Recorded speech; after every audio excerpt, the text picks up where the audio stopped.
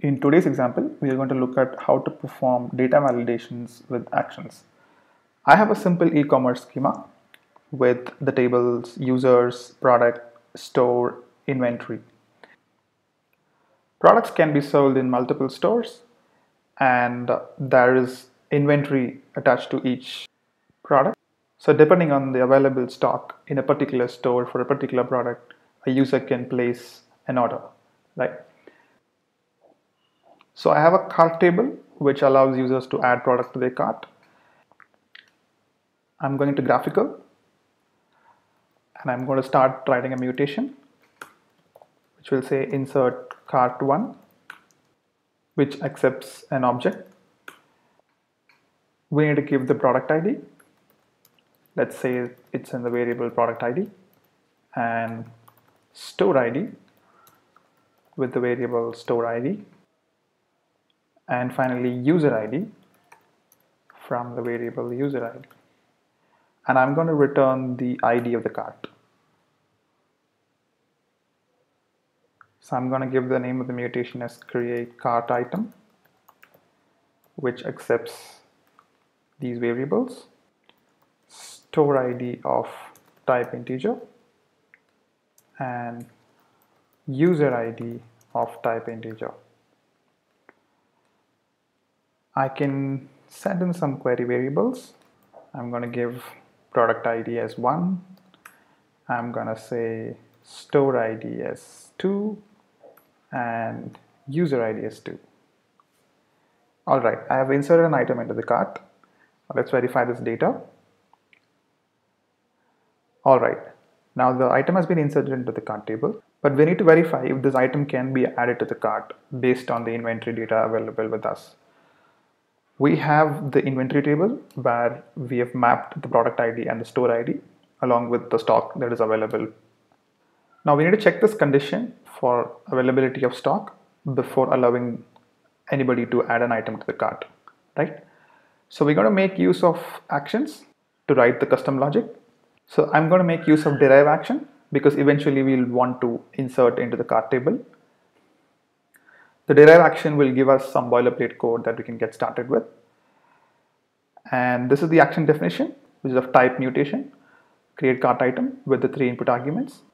We just need to return the ID of the cart, so I'm going to remove the other 3 fields. We can come back to the handler later. I'm going to click on create. Alright, now the action has been created successfully.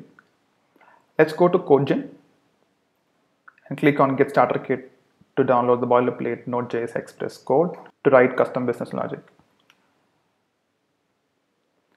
I'm going to download the starter kit, so I'm going to copy the link address. I'm going to do wget of this.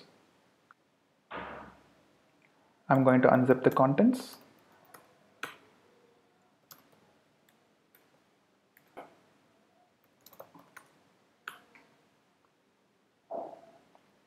Now let's quickly do an npm install.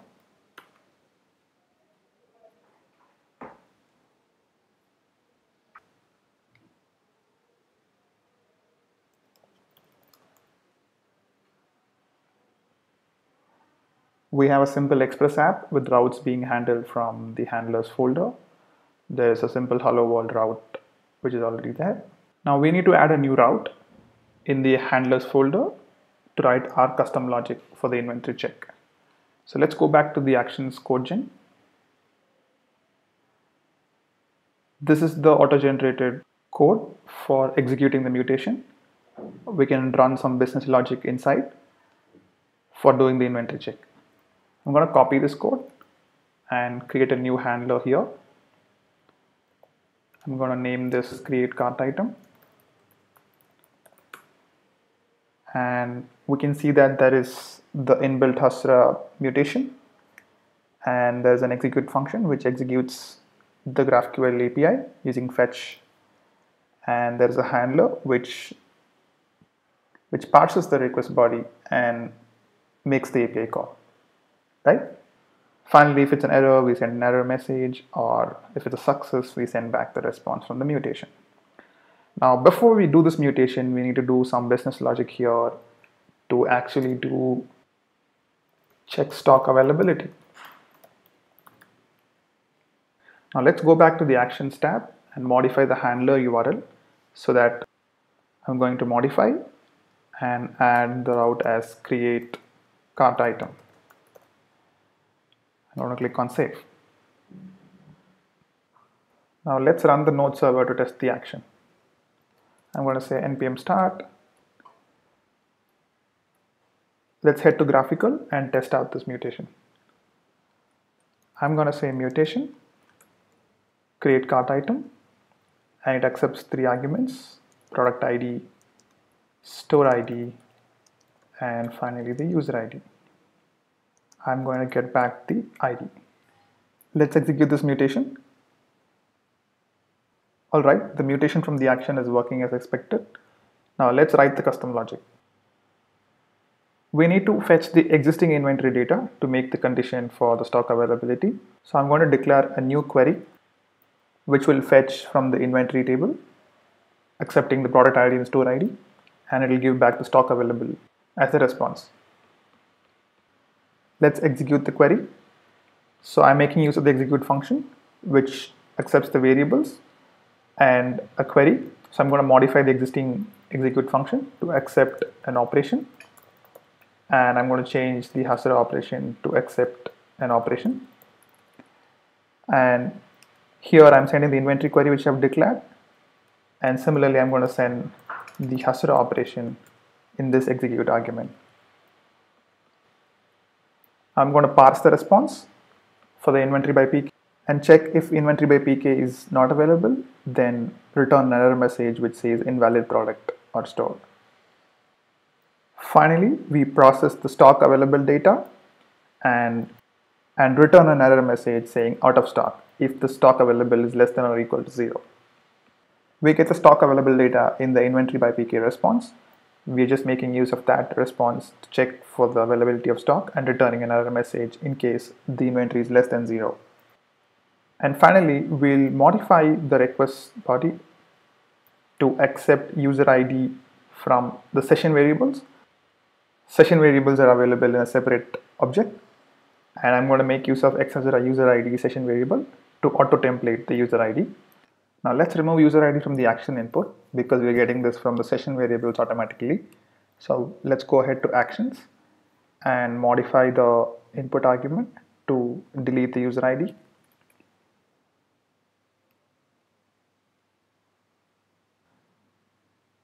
Let's check the inventory data once. So let's go ahead and try out this combination of product ID 2 and store ID 1 and see if the custom mutation is able to check that stock is 0 and return an error. So I'm going to modify this to not have the user ID. I'm going to have the product ID as 2 and store ID as 1. And as you can see, the custom mutation has returned an out of stock error message. Our action is working as expected, but we still have one thing to do. In case we have a successful mutation, we need to update the inventory data to decrement the stock available. I'm going to add the Hasura user ID to test this out, and I'm going to say user ID as 2, and I'm going to change the product ID to 1 and test this mutation.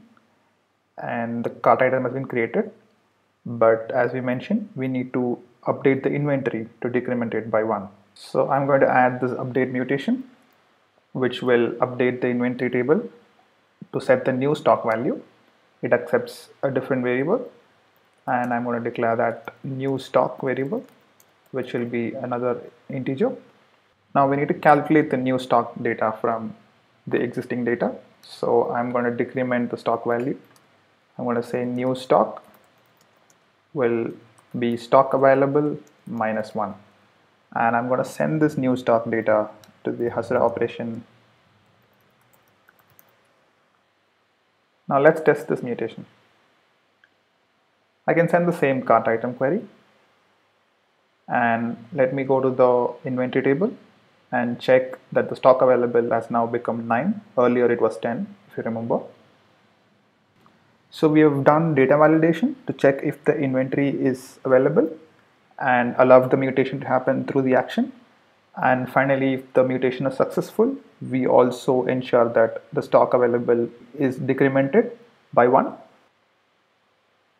The mutation is a bulk mutation, so both of these mutations happen in a transaction, ensuring consistency of data. Alright, with that we've come to the end of this example for data validation. We'll look at more example use cases in the coming days.